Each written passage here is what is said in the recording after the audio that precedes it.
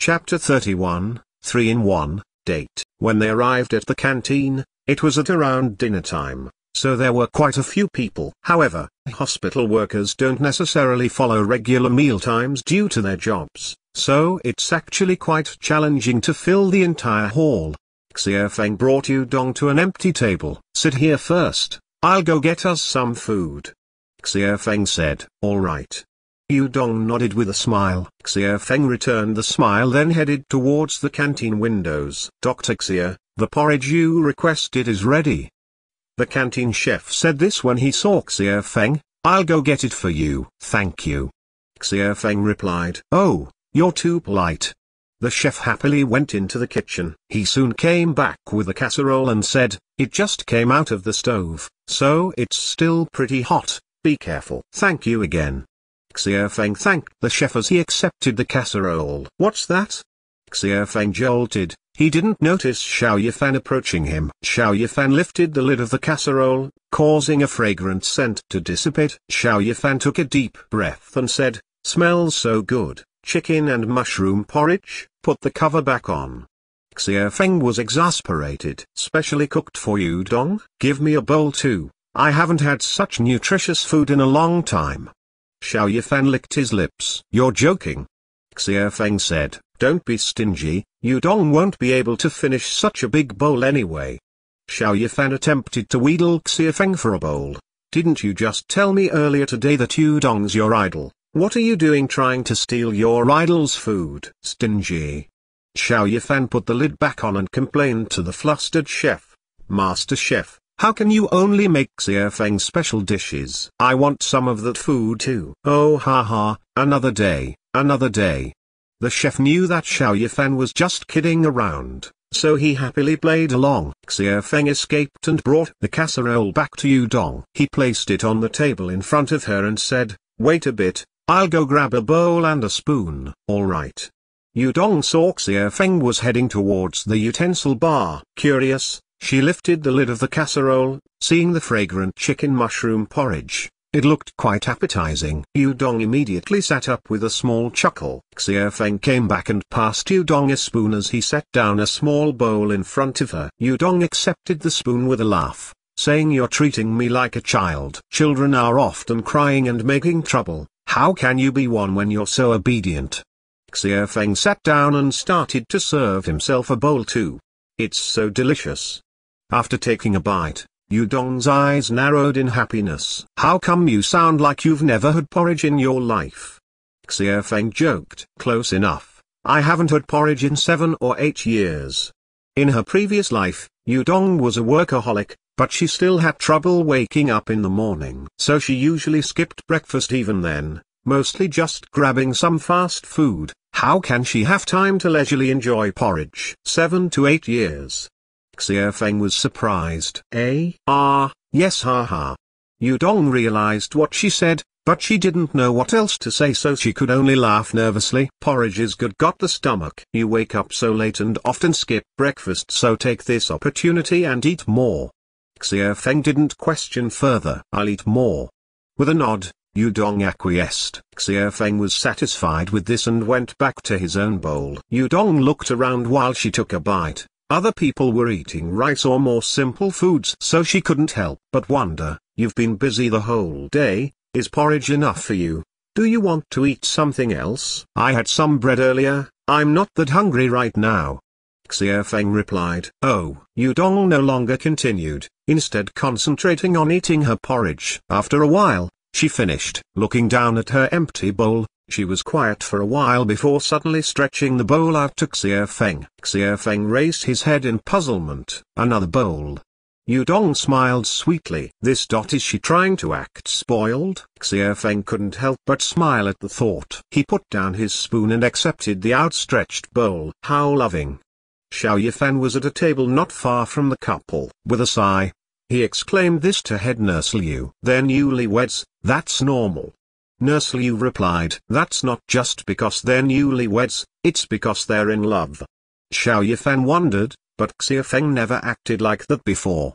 In the past, when Xia Feng was still with Anan, they never acted like that. When he became a light bulb on their dates, he never felt embarrassed, But now he was 5 meters away, yet he's already blinded. How can they be lovey-dovey? They're only having a meal together. Nurse Liu turned her head back and said, but there is something about this young couple. The atmosphere feels too great. Right?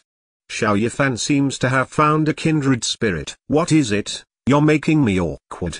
Nurse Liu noticed Xiao Fan's sparkling eyes. Sister Liu, if you find someone nice, introduce them to me. Xiao Fan took the opportunity to ask, there are so many little nurses around that secretly like you, and you're still asking me to introduce someone to you. Nurse Liu was surprised. Our city hospital only has 2 golden bachelors, and with one now unavailable, you can't tell me you have no one. Alas, even if there's a 3,000 scoop river, the water is too weak. Xiao Fan said this with a troubled expression. Note, I don't know if it's an idiom or something, but I think he's saying even if there are so many ladies liking him, their feelings or his feelings are too superficial to be meaningful. Ha ha. Nurse Liu soon finished her food and left with Xiao Fan. After eating, Xia Feng looked for his superior to get permission, then went home with Yu Dong. Don't go to work tonight, just take a day off, Xia Feng said as he drove. Yu Dong also felt that she wasn't in good enough shape to do her work well. Ring. Ring. Xia Feng heard his phone ringing. He took it out of his pocket and with a glance, immediately handed it to Yu Dong. Yu Dong looked at the phone screen and saw that it was Mother Xia calling. I'll put it against your ear. No need, you can just answer it directly. But Auntie called you. Yu Dong wondered. Every time Mum calls she ends up mentioning you at least 8 times anyway. Xia Feng replied with a laugh. Yu Dong was stunned for a moment, but answered the call in the end. Mom, this is Yu Dong. Mom, Xia Feng smiled at that. Oh, Dong, are you with Xia Feng? Mother's eyes cheerful voice can be heard on the phone. Xia Feng is driving right now, so he couldn't answer the phone. Yu Dong explained. Oh, that's no problem. Mother Xia thought for a moment, then suddenly asked, Dong, do you have a cold? Your voice is a little weird. Yes, I had a little cold, but I'm almost all healed. Xia Feng listened with a little furrow between his eyebrows, but he didn't say anything. What happened? Really, that son of mine didn't take good care of you at all. Put the phone on speaker, I'll talk to him. Mother Xu suddenly became angry. Mom, it wasn't Xia Feng's fault. I just wasn't paying attention to the weather and wore fewer clothes sometime before. No, that's on him too. He's older and a doctor. Why didn't he say anything? Mom, it really wasn't his fault. He was in Kanshan on a business trip when I got the cold. What, you were sick, and he still went on the business trip? You give him the phone. Mother Xia got even angrier. Xia Feng couldn't hear what his mother was saying, but he could guess from what Yu Dong was telling her. Seeing Yu Dong anxiously defend him, he thought the situation was funny, a warm feeling welling up. Put the phone on my ear. Xia Feng saw Yu Dong's difficulty and finally asked her this. Yu Dong obediently did so. Mom. Mother Xia was still ranting about his lack of care towards Yu Dong when Xia Feng said this. Son? Mother Xia noticed the change in voice. It's me. How can Yu Dong get sick while she's in your care? Were you just learning a bunch of nonsense in medical school? What nonsense? A doctor is taught on how to treat people. I can't just make someone not get sick. You're being unreasonable. Father Xia's arguments could also be heard through the phone. You shut up. Mother Xia yelled. Xia Feng listened to his parents' banter and couldn't help but laugh hard. Yes, it was my bad. I didn't take good care of Yu Dong properly. He tilted his head and glanced at Yu Dong in the peripheral of his view. Her face was red in embarrassment. Well, it's good that you understand. Then Mother Xia suddenly lowered her voice and asked, is she looking a little embarrassed? Xia Feng glanced at Yu Dong again and then replied, yes. Son, the more I scold you, the more I'm helping you. Do you understand? Mother Xia whispered conspiratorially. I understand. Xia Feng nodded with a chuckle. You tricky woman. Father Xia really couldn't get used to Mother Xia's little plots. Do you want to hold your grandson soon? Then shut up. Mother Xia yelled at Father Xia again, before continuing to talk to Xia Feng. Speaking of, how's New Year's? I discussed it with your father, We both agreed that you should accompany Yudong this year to visit her family. Eh? Xia Feng froze. What eh? Don't you dare work overtime in the hospital again like last year. Go tell your superiors. How can you not visit your in-laws when you just got married to their daughter? Mother Xia continued, don't think that you can bully Yudong just because she's defending you. Okay, I understand. Xia Feng replied. Good. Now give the phone back to Dong Dong, I want to talk to her again. Xia Feng tilted his head and said, my mother wants to talk to you. Yudong made a little sound of surprise and put the phone against her ear. Mom. Yudong, I've just helped you teach that kid a lesson. Mother Xia said. Yudong looked at the driving Xia Feng a little guiltily. You don't need to celebrate that kid's birthday on Friday. Mother Xia said, sounding exasperated. Birthday this Friday? Yudong quickly took another glance at Xia Feng. Well, I won't bother you any longer, I'll be hanging up first. Mother Xia ended the call. At the other end of the phone, Father Xia looked at Mother Xia and said, you said that just to remind Yudong of Xia Feng's birthday. What are you talking about? Mother Xia disagreed, they've been in love for so long, how can Yudong not know when Xia Feng's birthday is? Father Xia had no words. But he still felt that Mother Xia was being reasonable. Since Yudong knows already, why did you deliberately remind her again? But in actuality, Yudong really hadn't known. What's wrong? We're home. Xia Feng noticed that Yudong was in a daze as she hung up the phone, so he asked her, home? Yudong looked out. They really were in front of their apartment building. Go on up first, I'll go park. Yudong unbuckled her seatbelt and was about to leave. Wait a minute. Suddenly Xia Feng stretched out and pulled out a beanie. He helped Yudong wear her jacket and the beanie, saying, it's cold outside. When you get home, go turn on the heater straight away and wait for it to get warm before taking off your coat. Yudong was a little dispirited when she got out of the car. Xia Feng went ahead and parked the car. When he approached the entrance to the building, he saw that Yudong was still standing out in front. With a frown, he hurried towards her and asked, why are you still standing here? Waiting for you. Yudong replied, I parked quickly, but you still just recovered from a cold. Xia Feng chided as he swiped the card to open the doors. It's just that we seldom go home together.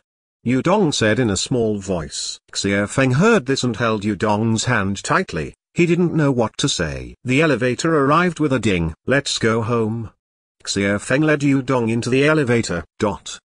Lying in bed, Yudong recalled Xia Feng's thoughtfulness today, his kindness, his smiles. Her head was full of nothing but Xia Feng. In the emergency ward, worried, running with her in his arms. In the corridor, holding her hand tightly, his handsome face looking towards her, helping to refill her bowl with a smile. Even when she was deliberately trying to be coquettish, getting worried over her and fussing with her coat like an old mom, telling her not to catch a cold. Even when she stood outside and waited for him, he didn't blame her. Yudong snuggled into her quilt and reached a happy conclusion. Before she married him because he was convenient, then she wanted to try and like him, and now it seems that I already like you, Xia Feng. Xia Feng was at his desk intending to prepare some experimental data. But an hour already passed, and Xia Feng hadn't looked at the papers at all. His eyes would always inadvertently drift towards Yudong's door. Since when have I become so distracted? Like a young lovelorn boy. Eventually, he gave up trying to do work. Xia Feng returned to his room and went to his coat. He took out the wallet Yudong gave him. There were a few cards in the wallet, a few bills and a silver card tucked neatly in between. Xia Feng carefully took out the card and began to read the words in it again. Dear Mr. Xia Feng, congratulations, you've acquired the invincible super beauty of the universe, Miss Yudong. This is a token of affection from Miss Yudong. Remember to treat her well in the future. P.S. No matter how busy you are, you must remember to eat. The invincible super beauty of the universe. Good thing this isn't the case.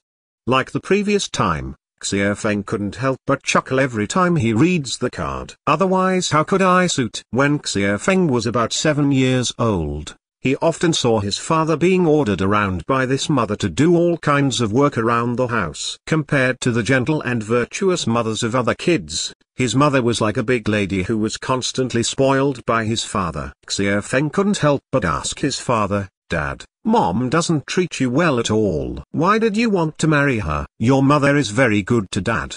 Father Xia replied, "Lies." Xia Feng didn't believe it. "Let father tell a story." Father Xia said, "Dad used to fight floods when he was a soldier. One day, there was a particularly big flood, and the dam was about to collapse. As a soldier, we had to let the normal people go first. On the last day, the dam broke, and it flooded dozens of villages. My comrades and I were all swept away by the flood." Father Xia said, sadness lingering in his eyes. "I washed up into a ravine 10 miles away. Thankfully I didn't drown, but I was unconscious for a day." Suddenly, Father Xia's voice grew gentle. "The first person I saw when I woke up was your mother. I remember her muddy face and swollen eyes. Even our company commander thought that I died, and it was your mother who looked for me anyway, walking along the river for a whole day." Father Xia said, "That time, I thought that if someone worried about me that much, that they'd never give up on me no matter how dangerous it was, then they must love me very much." "Oh."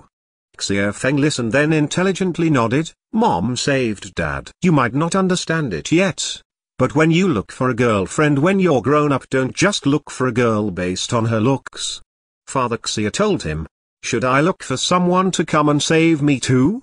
Xia Feng asked innocently. "Silly boy, how can a man let his woman do all the saving?" Father Xia lightly chastised. "But Mom saved Dad." Little Xia Feng had a good memory. "I can do the same." "Forget it, why am I arguing with a little kid?" In short, when you go look for a wife in the future, find someone that can warm your heart, like how I woke up and saw your mother. At first, he thought he understood what his father said, but he probably only truly comprehended those words when he saw Yudong outside the hospital early this morning. Xia Feng rubbed the wallet in his hands, back and forth, feeling the smooth surface interrupted by some lines. Xia Feng had never actually looked at the pattern before. Finally too curious, he put the wallet under the desk lamp and carefully looked. When he finally saw the pattern, Xia Feng couldn't help but smile widely. It was a big fish. Early next morning, when Yudong woke up, Xia Feng had already left. There was porridge and a small dish of pickles by the table, accompanied by a little note. "Eat more porridge. Remember to wear a scarf when you go out." Yudong couldn't help but laugh. She put away the note and started to eat, the simple porridge tasting very sweet to her. After breakfast, Yudong took a scarf and drove to Xiaoyu's studio. "Dong Dong, you're here." Ren Xingxin saw Yudong and walked over. "Don't come near me." Yudong stopped her, saying, "I just had a cold, we have to be careful. I might pass it on to you." "Oh right, there are masks in the front desk drawer. Go get some, don't pass it to Xingxin." Xiang Xiaoyu said as she ate her breakfast. Yudong listened and went out to get a mask. "You're all exaggerating." Ren Xingxin didn't know whether to laugh or cry. "Dong Dong, you haven't had breakfast yet, have you? Why don't I order some more? Go ahead and eat this first." Ren Xingxin said. "No need, I've eaten." "Really?" Ren Xingxin doubted. "Really?" "Xia Feng made me some porridge." Yudong answered. "Ouch, these lovebirds are advancing by leaps and bounds." Xiang Xiaoyu quipped. "But why didn't he cure your cold altogether? Do you think he's a fairy?" Yudong had no words. "Do you think that medicine will get rid of sickness in seconds?" "No, no." Xiaoyu shook her head. "There's no need for cold medicine, he just needs to hold you and suck the virus out of your lips. Go die." Yudong threw a pillow to Xiaoyu's face. Xiang Xiaoyu didn't dodge, instead laughing so hard she had to lie on the sofa. Ren Xingxin was trying hard not to laugh, he arms holding her belly. "No, laughing hurts. Why don't you help suck it out instead?" Yudong lunged for Xiang Xiaoyu with a grin. Xiaoyu desperately tried to evade her advances, making Ren Xingxin laugh even harder. After the fight, Yudong reviewed the rest of the dubbing, then left for the radio station. Yudong rarely came to their radio station at this time. She could name most of her colleagues, but she could only say she was familiar with a few. But today on the way to Director Ma's office, many of them greeted her with enthusiasm. Knock knock, come in. Director Ma said. Director Ma. Yudong entered and greeted the man. Oh, no need for formalities. Director Ma stood up and cheerfully sat down on the sofa with Yudong. Ever since your live broadcast, we've been getting overwhelmingly positive responses. The city mayor especially praised our radio station and you're doing an outstanding job. Director Ma praised. Director, you're flattering me. I think that any of our colleagues would have done the same in that situation. It just happens to be me. Yudong said. Coincidence or not, nevertheless you should be praised for doing a good deed. Director Ma continued. Our boss has decided to give you a special bonus as a reward. Thank you, leader. Yudong smiled as she thanked him. Also, isn't it almost New Year's? Municipal TV stations are preparing for the New Year's Eve Literature and Arts Gala. They require 2 hosts from the city's broadcasting stations to present. Its purpose is to promote and improve the image of radio and TV stations. Our station is participating. I think you should go. Huh? Yudong was stunned. Director, I have no talent for presenting. Don't be modest. I've heard that you often sing in your broadcasts. I've been told that the audience response is very positive. Director Ma said. It's settled. Do well. What's with this fast-paced talk? Xia Feng was walking through the office door and was startled by Qiao Ming running out, almost colliding with him. What happened? Xia Feng asked Xiao Yifan when he came in. It's nothing. Xiao Yifan picked up a glass of water. Then why is he running so fast? Xia Feng was puzzled. To go to his girlfriend. Xiao Yifan said. Girlfriend? Xia Feng wondered, but it's work hours. Come on, don't be so harsh.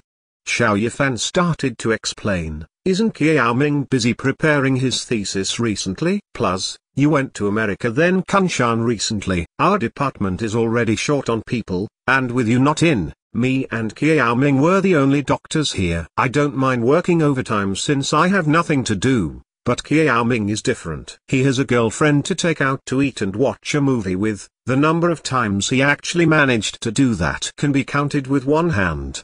Just now, his girlfriend gave him an ultimatum: go out to the cinema tonight, or break up immediately.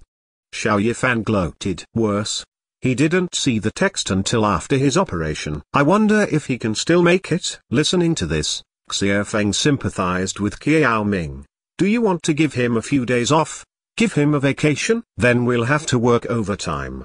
Xiao Yifan cried out. I've been doing overtime for 3 months. You just said that Qiao Ming's girlfriend gave him an ultimatum. Let's wait until he comes back before talking about this. Xiao Yifan didn't care. An hour and a half later, a dejected Qiao Ming returned to the office. Xiao Yifan and Xia Feng looked at each other. Why'd you come back so soon? Xiao Yifan said, it hasn't been long enough to finish a movie. It hasn't. Probably just half a movie. Qiao Ming's voice was depressed. Did I just jinx it? Xiao Yifan said. Shut up, you. Xia Feng flared at Xiao Yifan and rushed to Qiao Ming to say, I just talked with Xiao Yifan. Do you want to go ask the director for a vacation? We can cover for you for a few days. To talk to your girlfriend again? Yeah, now that Xia Feng's back we have enough people again. Furthermore, he's married, and I'm a single dog. We don't have anything as urgent as your situation. Xiao Yifan agreed. No need. I waited for her outside the cinema for an hour and saw her come out in another man's arms. Qiao Ming said calmly. What the hell? Xiao Yifan couldn't help but swear. Xia Feng also frowned. I thought about it on the way back. It was difficult to meet up even when we were together. Even on most days, we would only see each other in the hospital. Qiao Ming continued self-deprecatingly. Yeah, breaking up is fine, we'd both end up unhappy if we ended up married otherwise. So I'm smart. Never falling in love, just playing the ambiguous game or the so-called short-term love. Xiao Yifan put a shoulder around Qiao Ming's shoulders and said, it's alright, your buddy will take you out to a bar sometime. Don't teach Qiao Ming weird things. Xia Feng couldn't help but say, fine, if you think my skills are wrong you teach us. Xiao Yifan suddenly said, You say you're always at the hospital and the lab with less free time than us, but you dated Inen for 4 years. Although you ultimately broke up with her, you should still tell us what you did. Qiao Ming listened to this and looked at Xia Feng in admiration. Can you not mention Inen? Xia Feng was exasperated. Fine, let's talk about Yu Dong then. You married her recently, it's been less than half a year, and you were on a business trip for most of it. You still spend most your time in the hospital and at the lab. How much time have you actually spent with your wife besides sleeping? Xia Feng was stunned when asked this. Yes. How many meals have you had together? How many movies have you seen? How many times did you go out shopping with your sister-in-law? Qiao Ming couldn't help but ask. We ate out 4 times, or 5 times. Xia Feng tried to recall. Since you came back? Xiao Yifan asked. Since we got married. Xia Feng corrected. The men looked at Xia Feng unbelievably. What about the movies? How many times have you gone to the cinema with her? Xiao Yifan couldn't help asking. Xia Feng shook his head. Can't remember? Or you have plans later? Xiao Yifan asked. We've never been. What about shopping together? You must have, right? Qiao Ming asked. Does walking around after a meal count? Xia Feng laughs. Xia Feng, you should seriously take note of what just happened to me. Qiao Ming solemnly said, I, at my very best efforts, lost my lover. That's fine, but marriage is something else. You should be careful with it. As if suddenly cured, Qiao Ming put on his white coat and went out to patrol the wards. Xia Feng sat on his chair thinking, before looking at Xiao Yifan and asking, am I really being incompetent? Even if you're my best bro, my conscience won't let me say no to that question. Xiao Yifan said. Oh. Xia Feng leaned on the back of his seat, in deep thought. I say, Yu Dong never said anything to you, asked you to accompany her somewhere? Xiao Yifan couldn't help but ask. Yu Dong seems to be quite busy too.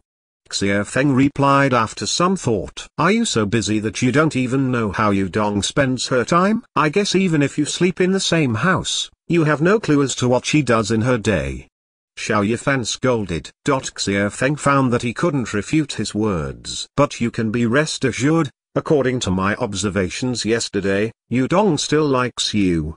Xiao Yifan analyzed, as long as the woman still likes you, no matter what you do, she'll see you through rose-tinted glasses. But these feelings are often lost due to time, you know, so you have to pay attention. Xia Feng nodded thoughtfully. Xia Feng turned towards the clock. It was 8:15, should be able to catch a movie. So he stood up and told Xiao Yifan, I'll be going back first. So early? Why are you going? Going to watch a movie with Yu Dong.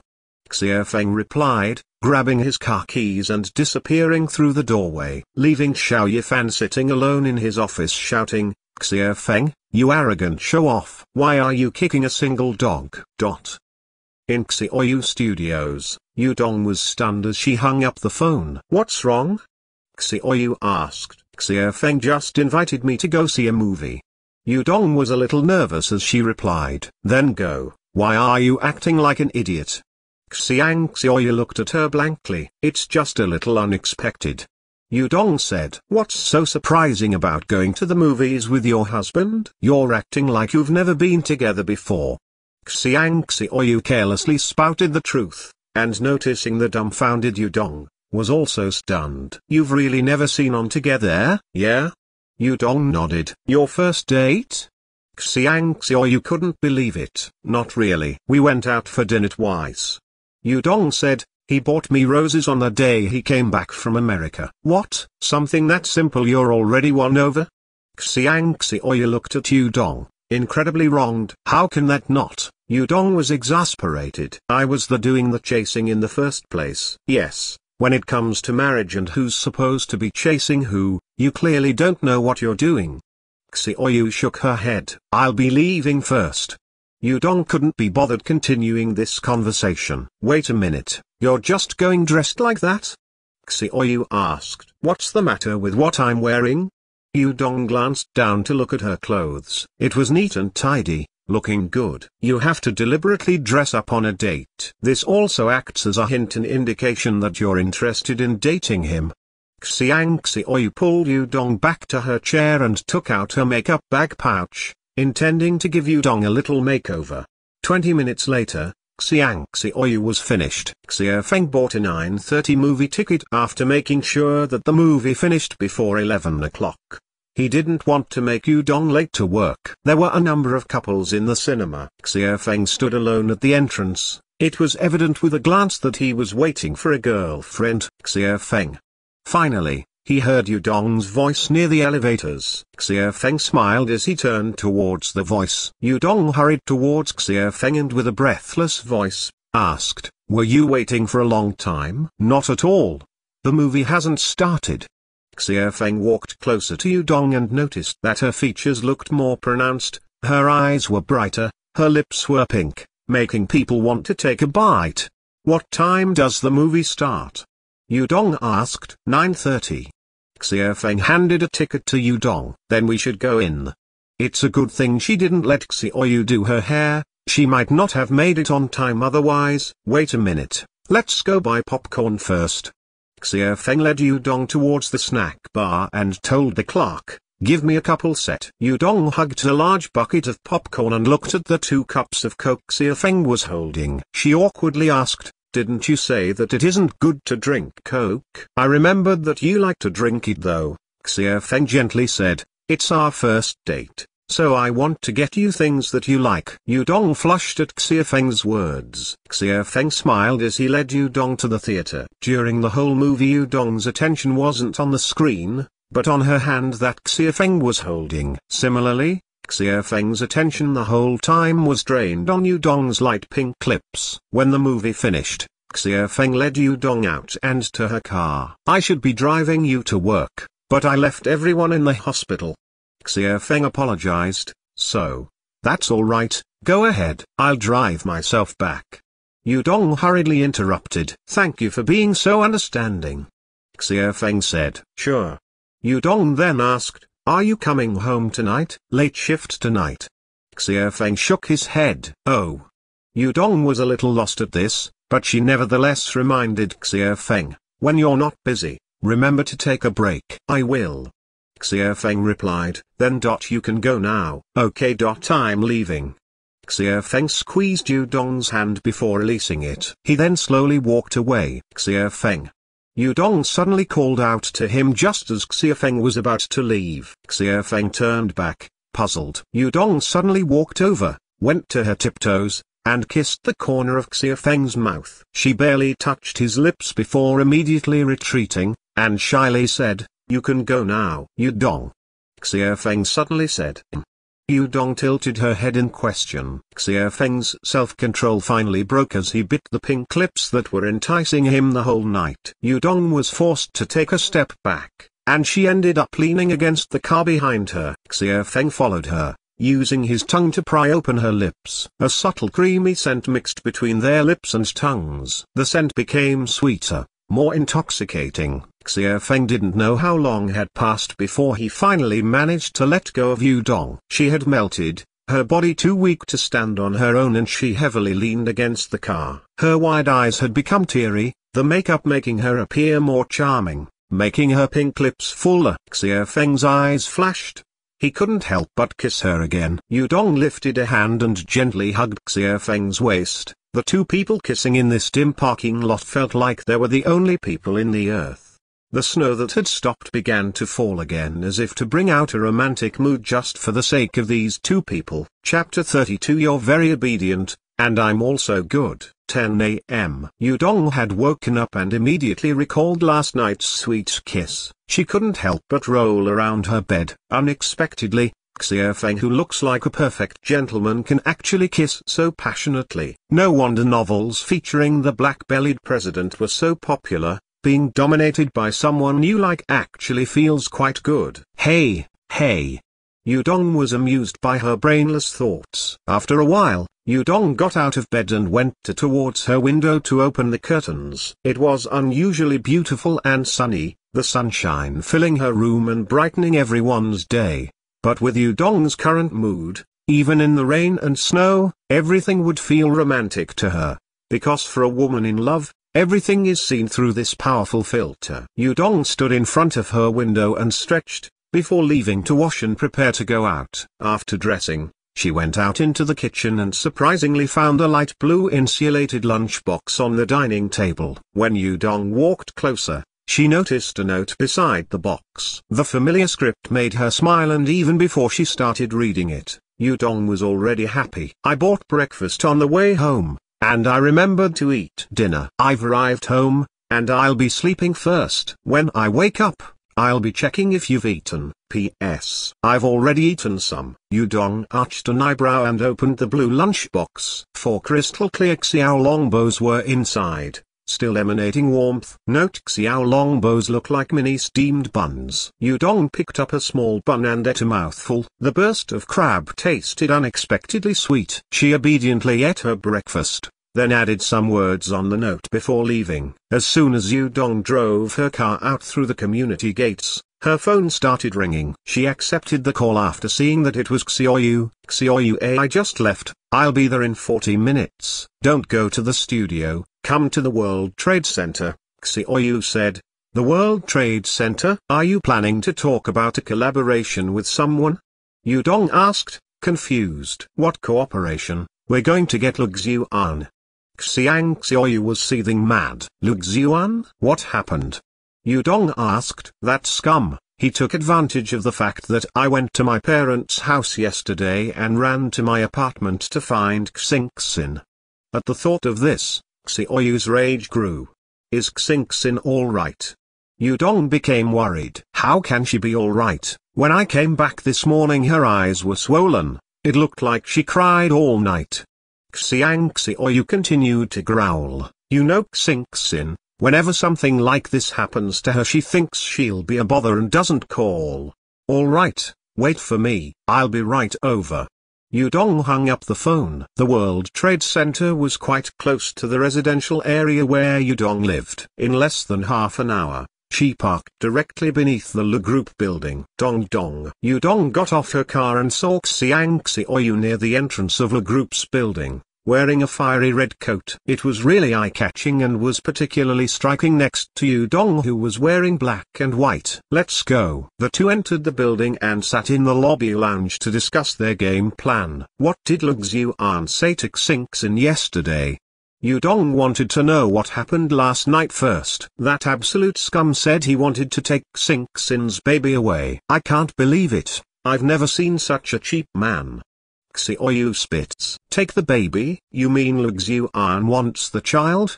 Yudong was doubtful. After previously listening to Xingxin's experiences with Lu Xiuan, it was obvious that he thought Xingxin purposely became pregnant to trap him into marriage. Lu Xiuan even said several times before that he was disgusted with the child. Yes, he said that when Xingxin gives birth, he will get a lawyer to fight for custody and threatened Xingxin to just hand over the baby willingly, or else he'd make it so that she'd never be able to see the baby in the future. Xiaoyu said. Xingxin was scared to death. So what can we do here? Talk to him? Yudong asked. He didn't see me at all. Xiaoyu said gloomily. I came early in the morning, and the elevators wouldn't go up. The front desk keeps telling me that Lu Xiuan was busy negotiating a collaboration with a Vil corporation. It's obviously an excuse. The president doesn't want to let you make a scene and explode. Of course they're making excuses. A Vil corporation, that name sounds familiar. Yudong took out her phone to search online, but the connection speed was slow that she felt like she'd die of old age before the page finishes loading. A Vil corporation, a famous real estate company in Singapore. CEO Qin, who was originally from Jiangsu province and now lives in Singapore. Yudong was stunned, and she looked at Xiaoyu. What are you looking at me for? Xiaoyu looked at Yudong strangely. Do you know a Qin? Yudong asked. Qin who? Xiaoyu asked doubtfully. Your future husband. Yudong answered in her heart. He's the president of a Vil corporation. Yudong explained. Then how can I know? Xiaoyu shook her head. It seems that you're going to have to meet each other earlier than last time. I hope that you'll fall in love with each other again in this life. Did you think of a way? We have to talk to Lu Xiuan and warn him away. Xiaoyu said, looking serious. How long have you been here? Yudong suddenly asked. Almost 2 hours, Xiaoyu replied. Then it should pretty much be the same. Yudong estimated, then looked back at Xiaoyu and reminded her, Lu Xiuan should be sending the people from Maville Corporation down soon. I'll go look for him then. Don't get too excited, remember to keep your goddess demeanor. Don't scare your future husband away. Can you handle him alone? Xiaoyu worried. No problem. The two women sat for another 10 minutes before they finally saw Lu Xiuan arrive. Come on. Xiaoyu stood up excitedly. Yudong looked towards the crowd. Qin really was next to Lu Xiuan. Before her rebirth, Xiaoyu regularly sent lovey-dovey photos of Qin to her circle of friends, to the point that Yudong had to blacklist her from QQ. Yudong took off her coat and set it aside. She was wearing a simple beige long-sleeved dress with black high heels. It wasn't very formal, but it would have to do. President Qin, I had a pleasant time talking to you. I hope we can have an opportunity to collaborate. Lu Xiuan and Qin shook hands. Naturally, we've seen the Lu Group's plans, and while we're satisfied, I have to go back and discuss specifics for a collaboration. Qin laughed. That would be great. Lu Xiuan was happy. You don't need to send me off past here. Qin said. Take care, President Qin. Yudong saw that they were about to part, so she shouted loudly. President Qin. Qin heard a shout, so he looked back, only to see two beautiful women walking towards him. When Lu Xiuan saw the two women, he immediately frowned. He could still feel his eggs aching. What do you need to talk about? Lu Xiuan knew that Xiaoyu had been looking for him since this morning. I'm looking for President Qin. Yudong looked at Lu Xiuan funnily. Yes, try to contain your ego, why don't you? Xiaoyu countered with scorn. Qin then asked, I don't seem to know you. Hello President Qin, my name is Yudong. I'm the business manager of Xia Feng Architecture.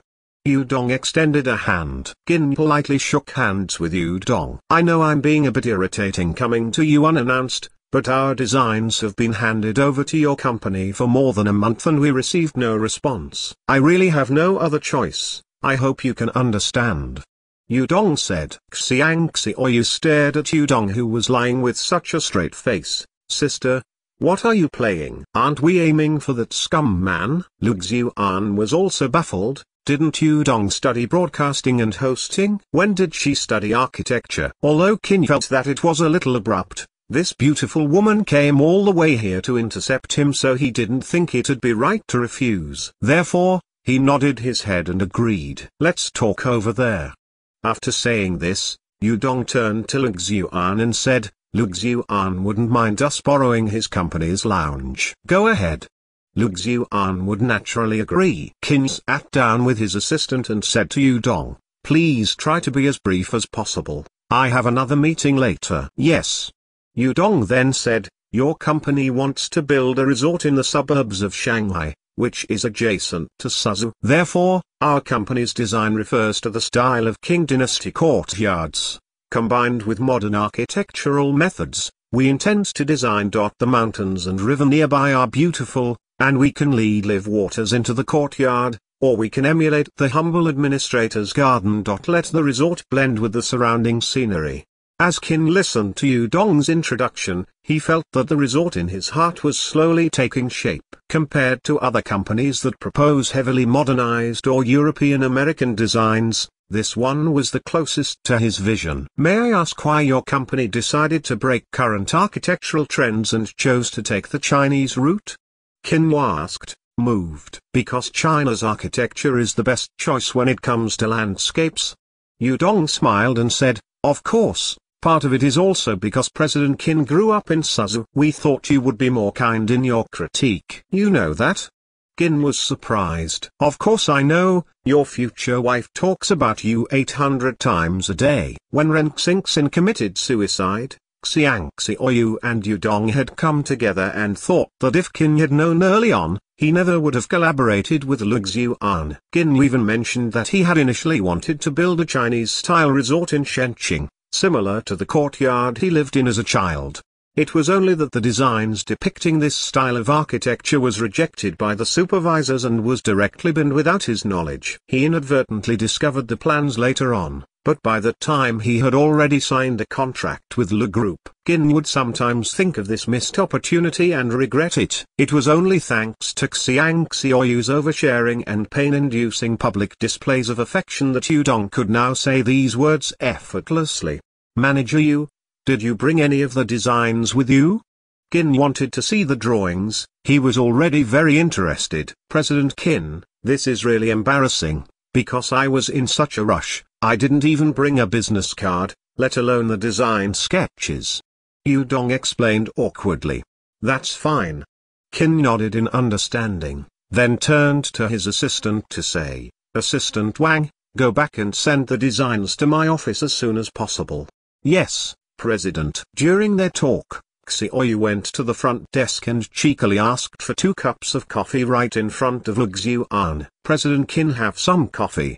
Xiang Xiaoyu put down a coffee in front of Qin and handed another cup to the assistant beside him. "Drink some coffee too, handsome guy." Qin listened to her words and couldn't help but smile. Xiaoyu turned around at this moment and having seen Qin smile, naturally smiled back. Qin was a little stunned before he looked down at the cup in front of him. 2 golden flowers were depicted in the cup spelling Lu. Qin couldn't help but think that these 2 women were quite powerful. One ran to a rival company to rob them of a customer right under their noses, and the other used the enemy's own coffee to greet said customers as they're being stolen.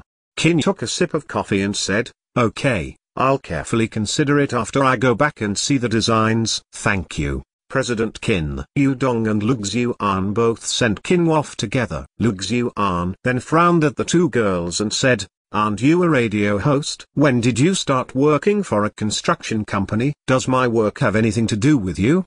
Yudong asked. "What trouble are you trying to start? How do you even know President Qin?"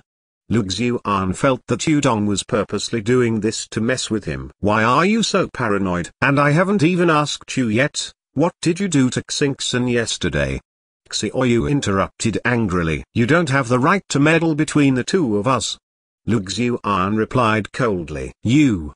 Xiaoyu saw his arrogance and was about to lift her leg to give him a mighty kick when she was stopped by Yudong. Lu Xiuan's recently conditioned reflexes kicked in and he took a step back, his livid face turning to shout, "Security!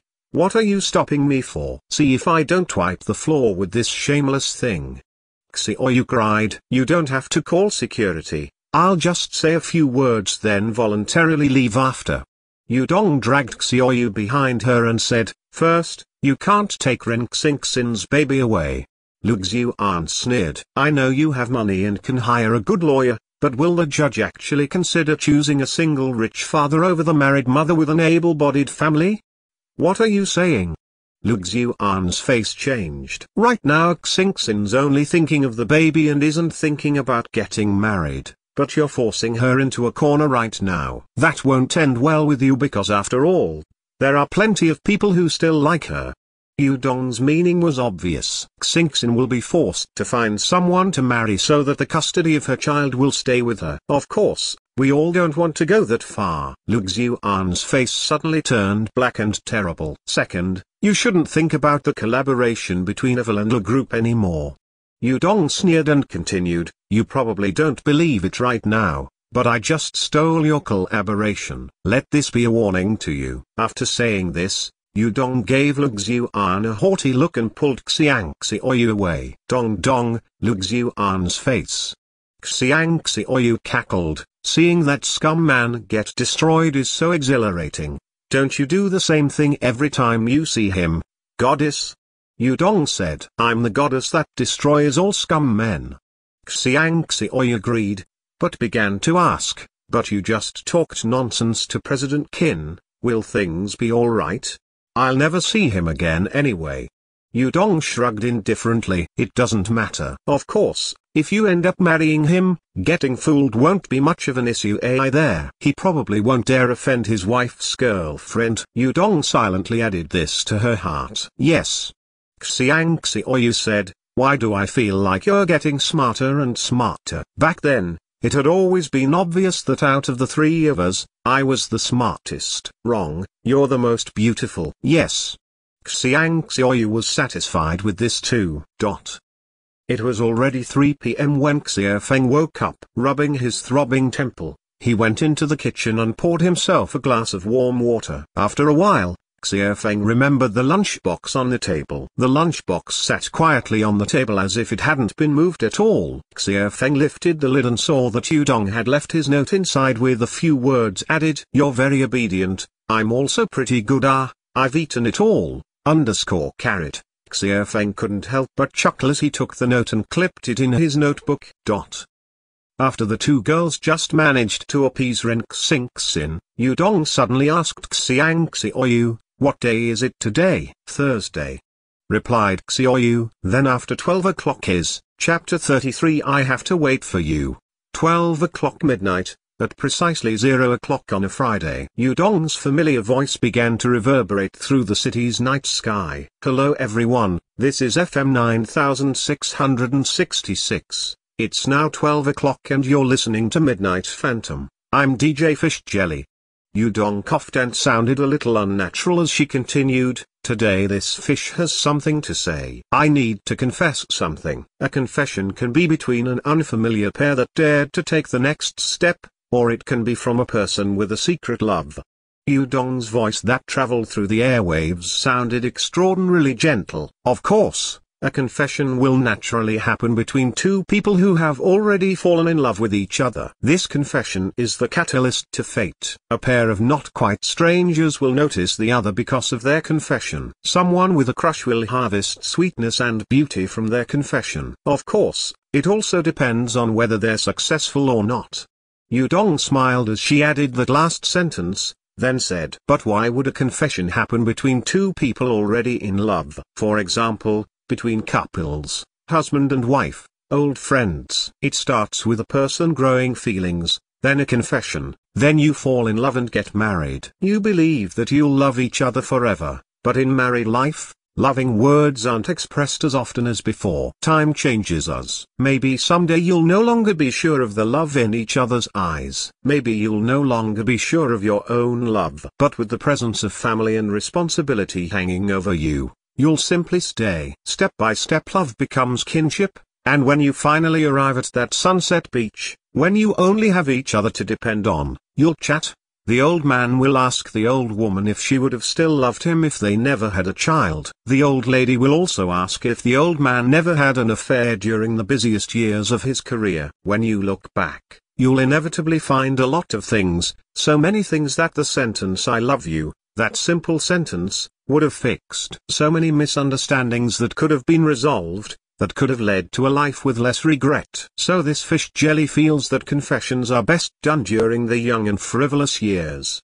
Fish jelly then took out a piece of paper she had prepared in advance and said, today, this fish jelly will be the first to set an example. I want to confess, right here, right now. I'm going to read out a love poem, which was written by Pushkin to his lover Kern. I'm giving this to you now, to my lover. Fish Jelly's beautiful and emotional voice stirred the countless lonely souls listening. Note: instead of using the MTL, I found the actual poem, so I'll be using their copyright 2013, John Doherty, translation because he translated it so beautifully. I recall the wondrous chance. There before me I saw you. Such a brief and a passing glance. Such beauty, brilliant and true, in the clutches of hopeless despair, in the worries of life's hurried storm. For long I heard a voice so fair, and dreamt of a lovely form. Years passed, a rebellious tempest's blare scattered all former dreams, and I forgot your voice so fair, your form born of heavenly schemes. In solitude,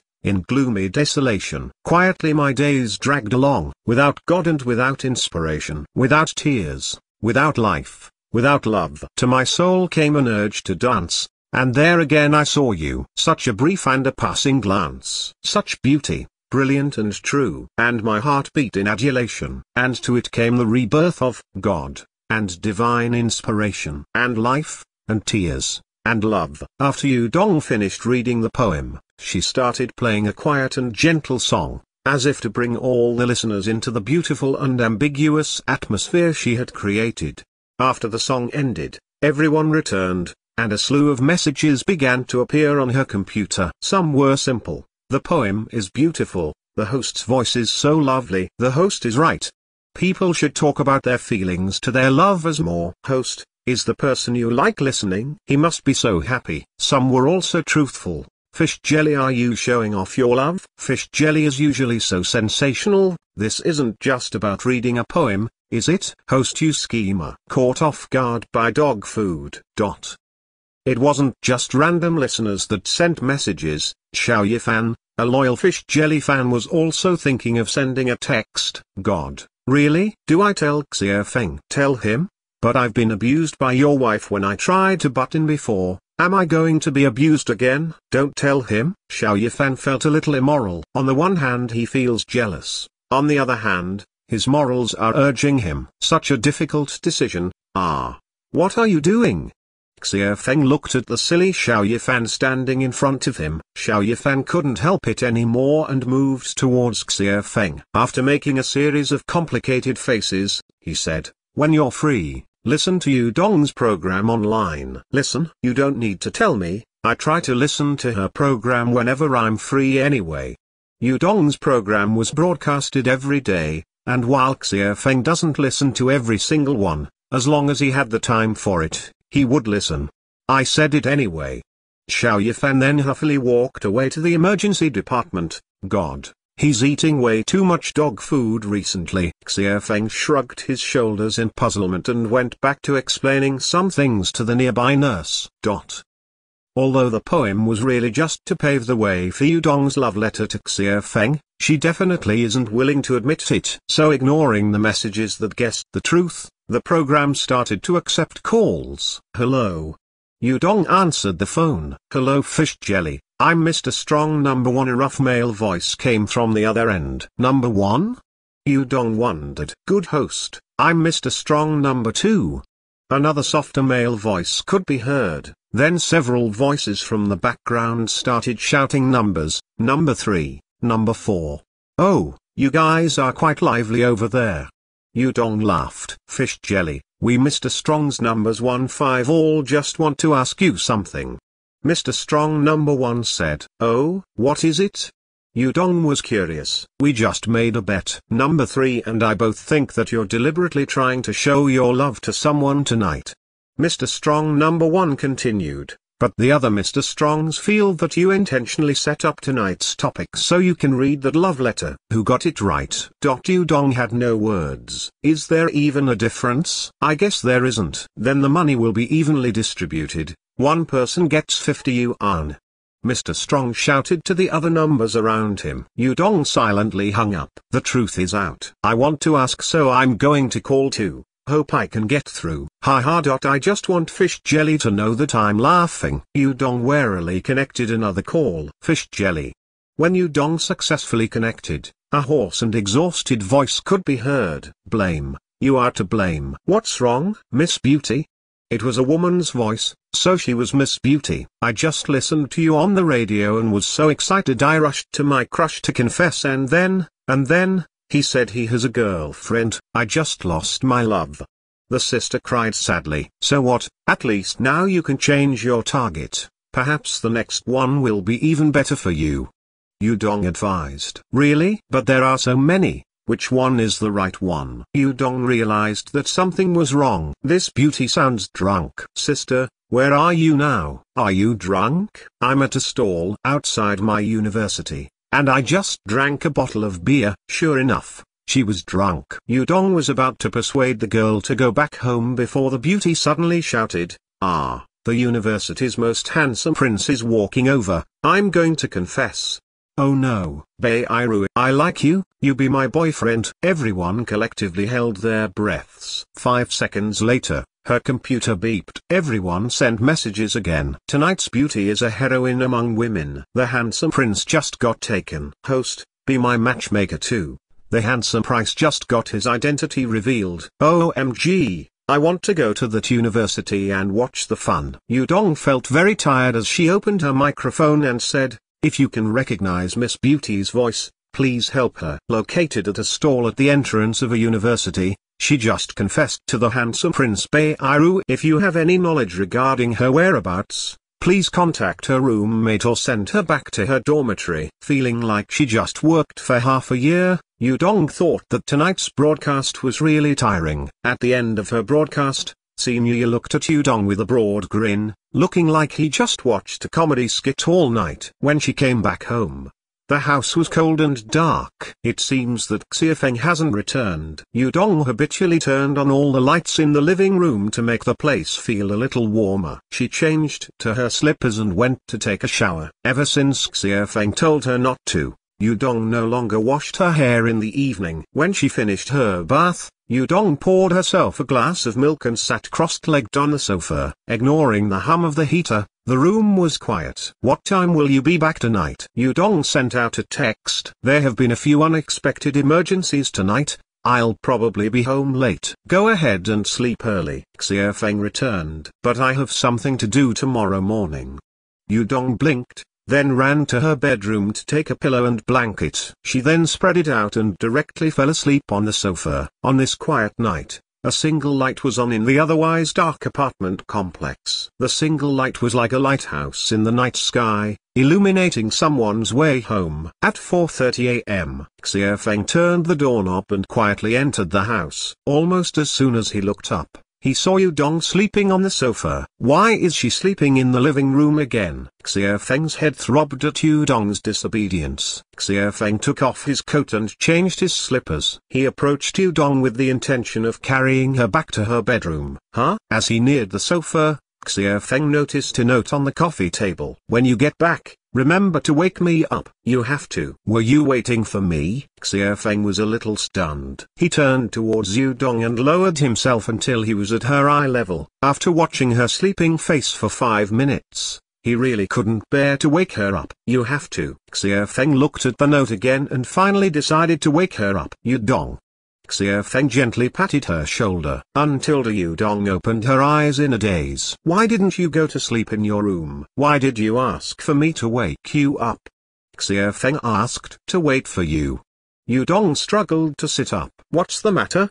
Xia Feng wrapped her blanket around her shoulders more securely. "I have something to say to you." Yudong smiled. "Couldn't you have told me later when you wake up?" Xia Feng laughed. "You would be asleep by then. And I'm going to be busy tomorrow, I might not have the time to say it." Yudong shook her head. "Then we can talk about it later." "But I need to say it today."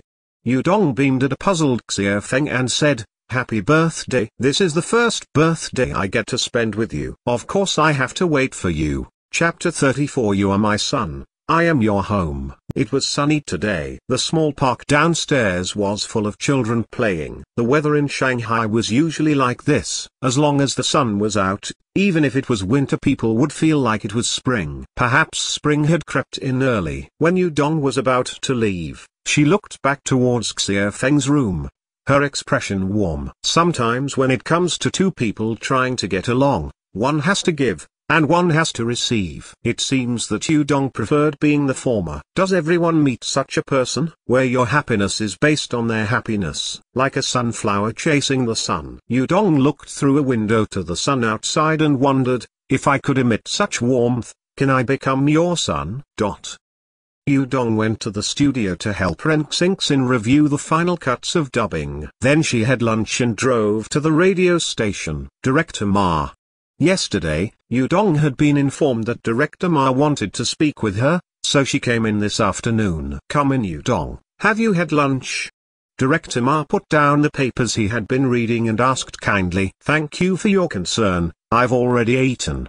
Yudong replied with a smile. That's good. You have to pay attention to your health. Although you're still young and healthy, you still have to be extra careful since you host the midnight program and therefore sleep so late. Director Ma advised. I will, thank you for your concern. Sit down and let's talk. Director Ma stepped out from behind his desk and sat down on the sofa with Yudong. I listened to your program last night. Ah? Yudong was somewhat surprised. I have to say, it was very energetic and lively. Director Ma praised, especially the love poem you read out loud by Pushkin. It was as if I had returned to my 20s, I was still pursuing my wife then. Yes, that's good. Yudong smiled. Right, my wife listened with me last night, and she wants me to ask about what happened between the handsome prince and the beauty.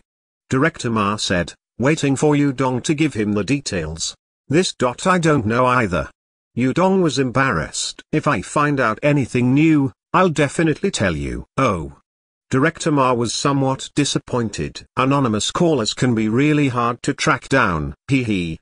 Yudong could only laugh embarrassedly. Oh, anyway, that question wasn't what I wanted to ask. I mainly wanted to ask you how the preparations for the New Year's Eve program is going. Director Ma just remembered what he actually wanted to talk about. I'm planning on singing as my act. Yudong thought about it and ended up deciding that she would just casually go up the stage and sing some song. That's good, you sing quite well. Have you chosen the song? Director Ma inquired. I'll decide by tomorrow. There were 5 days left until rehearsals, so Yudong wasn't very worried. Then you must sing well. Make sure you sing with the spirit and might of our radio station. What does the spirit and might of a radio station even look like? Yudong thought in her heart as she nodded. By the way, to show our support, the station specifically made a special styling budget. Director Ma pulled out a business card and handed it to Yudong and said, go to this salon and get some help with your clothes and makeup for the day. Don't try to save money. Blossom Sparrow?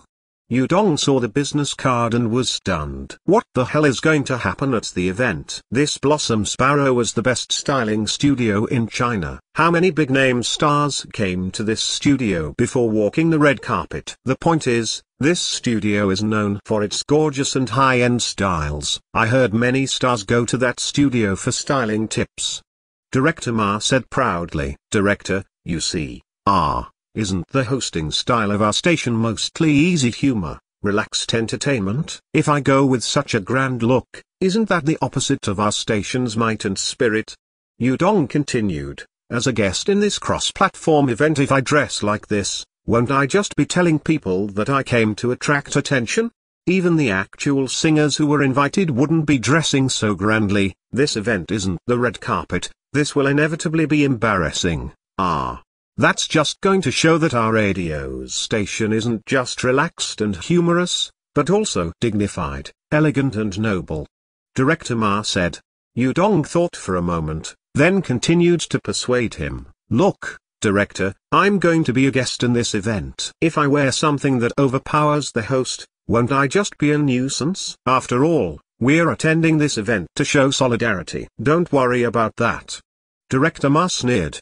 The host had dinner with me 2 days ago and said that there weren't any beautiful women in radio stations. This time let him see, he thinks that only TV stations have beautiful female hosts. Remove their makeup, remove the good lighting, and the girl selling fruit across the street from my neighborhood can compete with them.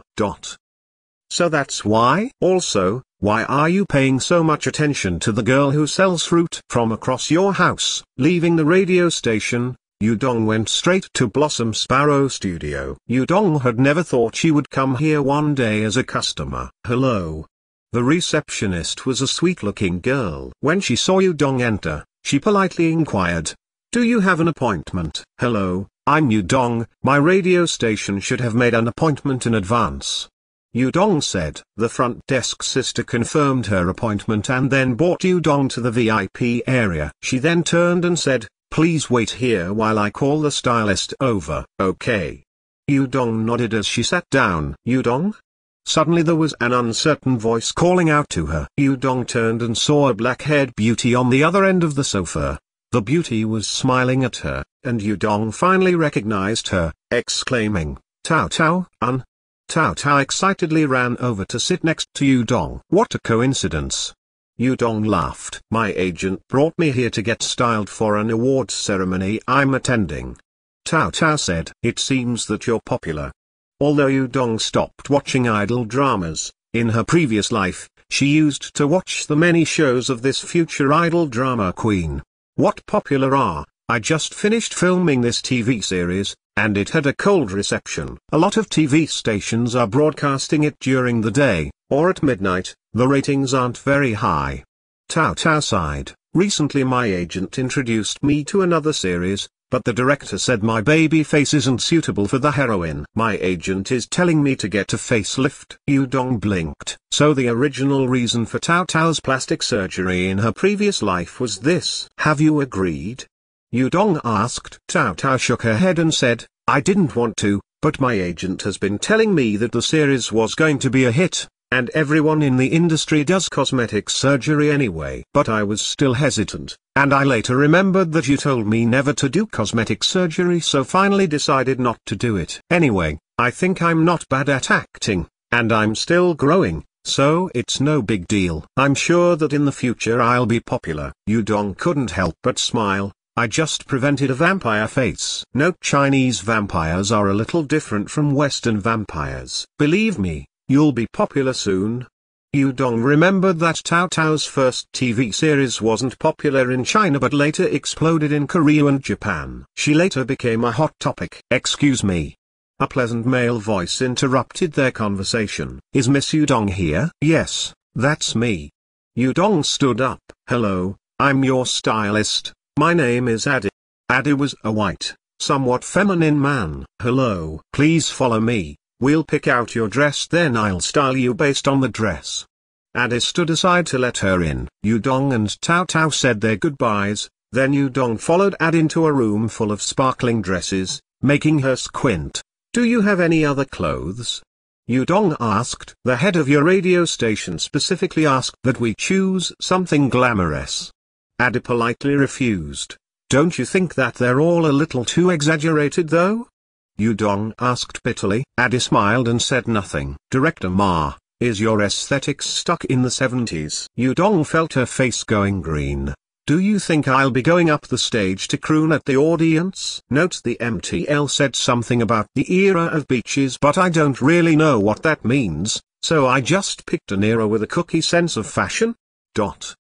City Hospital. Xiao Yifan was buying a cup of coffee with Xia Feng. He then turned to his friend and said, today's your birthday, let me buy you a cup of coffee for my birthday. Aren't you a little too perfunctory?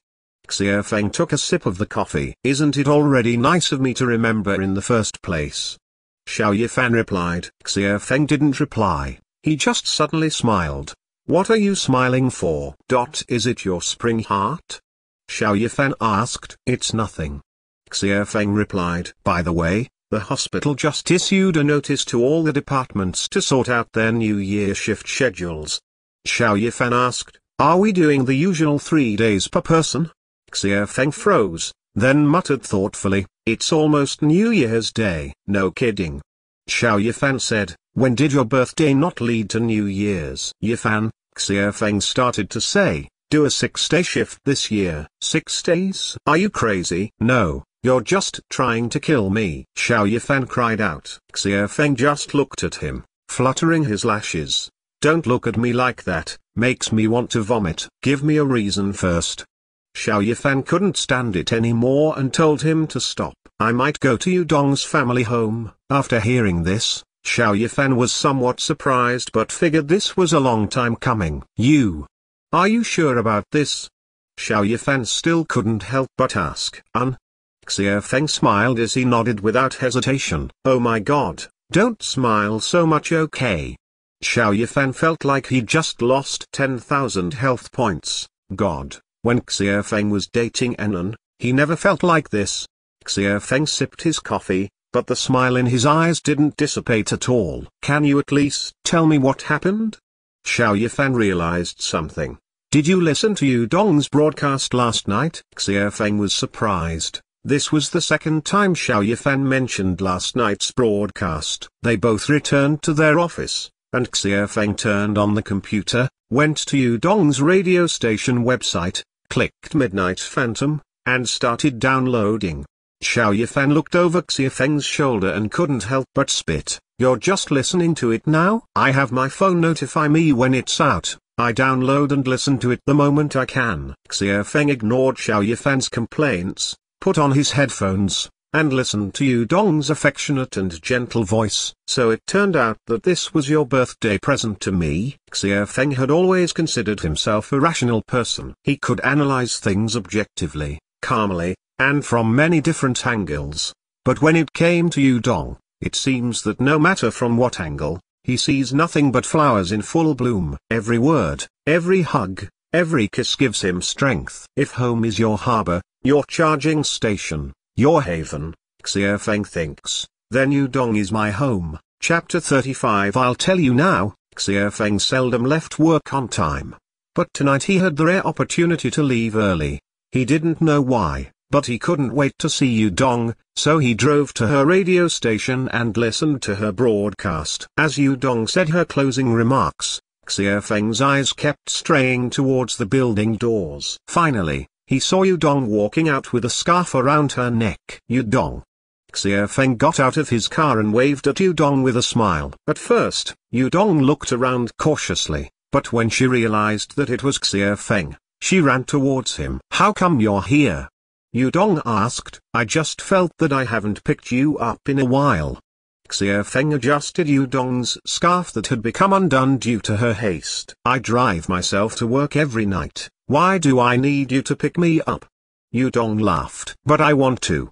Perhaps it was because of the dim lighting, but Yudong felt that Xia Feng's eyes looked very gentle tonight. Yudong didn't know if it was the way Xia Feng looked at her, or if this atmosphere was lacking ambiguity, but she became somewhat uncomfortable. She lowered her head, scuffing the ground with her shoes. A woman's feelings were strange. When they don't like someone they can boldly flirt with the person, but with someone they like, they would get nervous and shy. Yudong had started to care about Xia Feng, so she began to overthink things. She began to like Xia Feng more and more. If one day this relationship doesn't meet her expectations, she would be devastated. Yudong had long been worried about this, but she never thought about this idea for very long, as she felt uneasy at the mere thought of it. So like in her previous life, she would exhaust all her strength so that she wouldn't have the energy to think such depressing thoughts. Yudong truly didn't want to be pessimistic. She didn't want to lose Xia Feng, didn't want to treat him as an objective. She just wanted to be happy with him. What are you thinking of?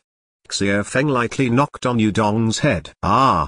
Yudong raised her head, and her round eyes were bright. I'm not thinking of anything. Then what are you doing with your head down? Xia Feng obviously didn't believe such an obvious lie. I was laughing. Xia Feng looked at her, puzzled. Yudong smiled and said, you came to pick me up so I'm happy. But I don't want you to know and find out that I'm so easily flattered. You.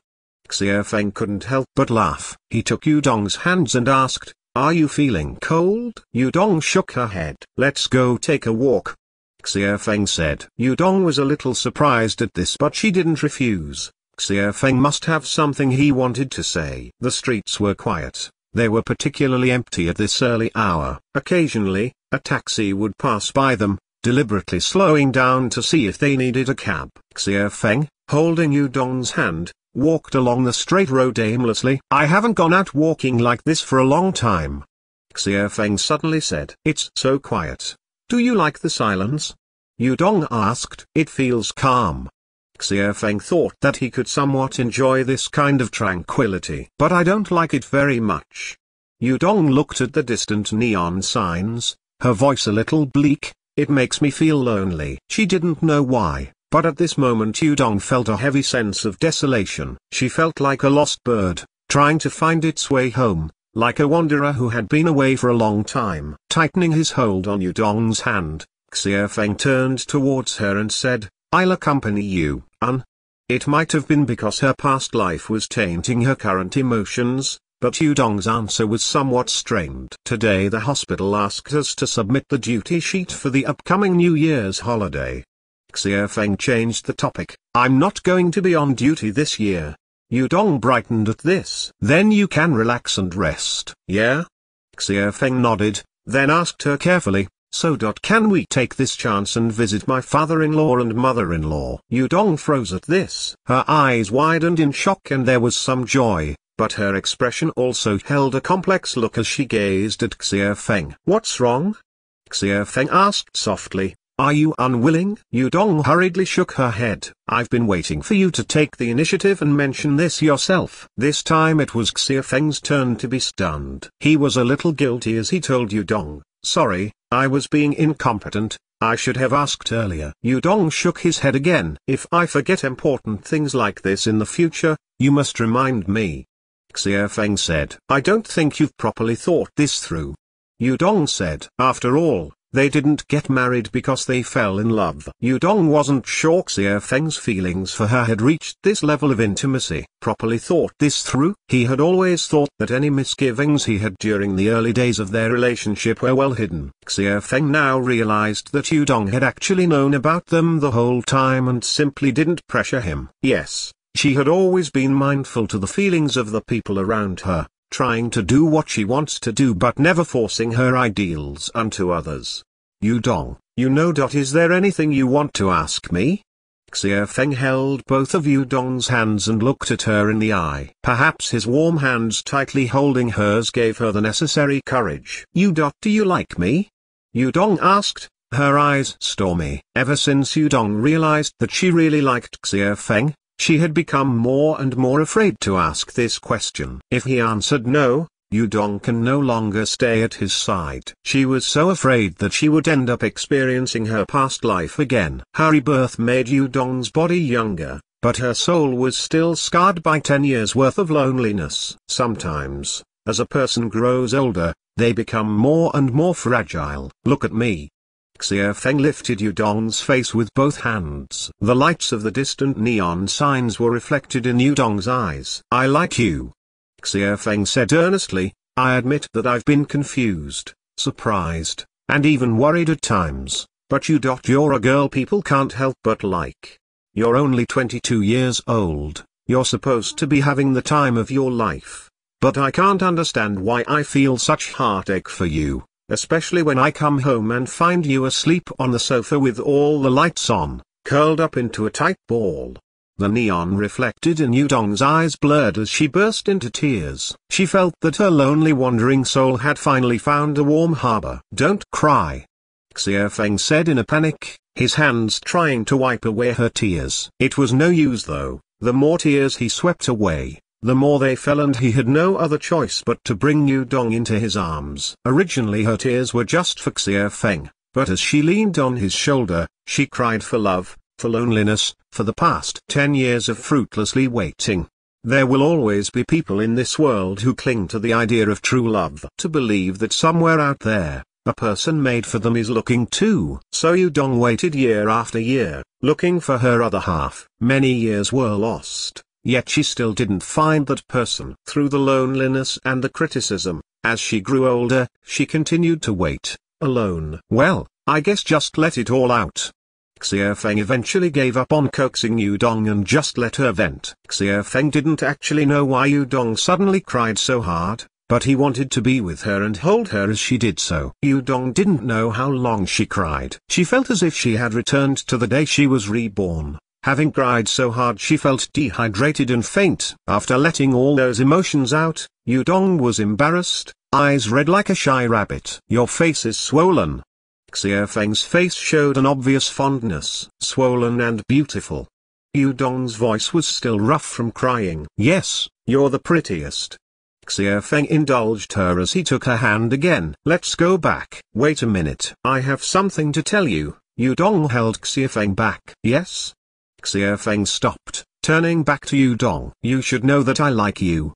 Yudong blushed at her words, but she firmly continued, I like you too. I wanted to tell you. From Yudong's past actions this was obvious to Xia Feng, but this sentence, when said so resolutely, still made his heart tremble. This wasn't the first time Xia Feng had kissed Yudong, but at this moment, he desired this like never before. It was as if they could reach the deepest parts of the other's heart through tender lips and lingering touches. At this silent street, past the bare trees and dim streetlights, this kissing couple was the last thing that could be seen that night. It's easy to accept someone else's love for you because their feelings are their own. But your own love is much harder to grasp because you know exactly how you feel. Note, she's saying other people's feelings isn't up to her.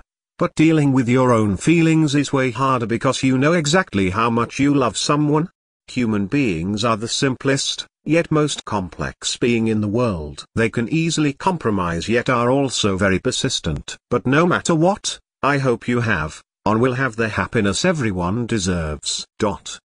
On the way home, Yudong fell asleep. Perhaps all that crying tired her out. Xia Feng stared at the road ahead, his thoughts filled with nothing but a crying Yudong. It seems that Yudong has a past that didn't quite fit her young age. Her tears didn't come from frustration or any love sickness. It came from a mentality that could only be built from years of experience. I don't know what hurt you, but from now on, I'll be here to protect you. Xia Feng gently carried Yudong out of the passenger seat. The change in temperature had Yudong unconsciously burrowing into Xia Feng's arms. He held her a little tighter as he slowly walked towards the elevator. When he got to their front door, Xia Feng found that he couldn't open the door with Yudong in his arms. He didn't want to put Yudong down, so he could only wake her up. Yudong!